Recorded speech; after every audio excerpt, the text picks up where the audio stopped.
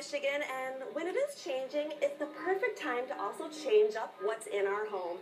And joining us today at the Grand is Chudy from Changing Times. Chudy, pleasure to have you here on Eat West. Hi, how are you? I'm well, and I'm even better now that I see all of the beautiful decor that you brought to our studio. Why don't you tell us about Changing Times? What I brought with us today is something that can kind of move all the way through to give you an idea of what each of our vendors have. It's a little bit of something from everybody. We have 232 vendors, and it's in 2 locations, so it's a good place to come. You can pop into one and then have a little lunch, pop over to the other.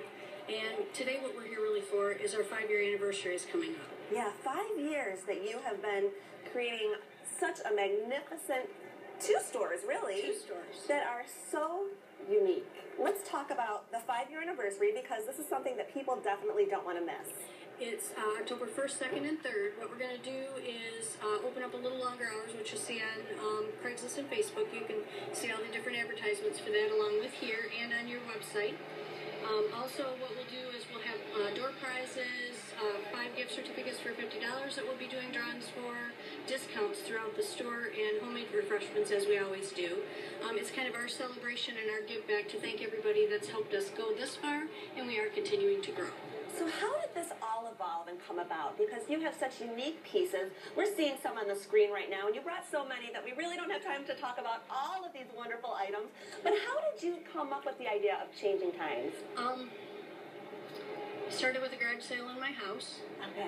Got going a little bit more, went to a bunch of the different craft shows, went to like different shows like Allegan and Burley Park, got into a few of the shops, and I was at Somewhere in Time.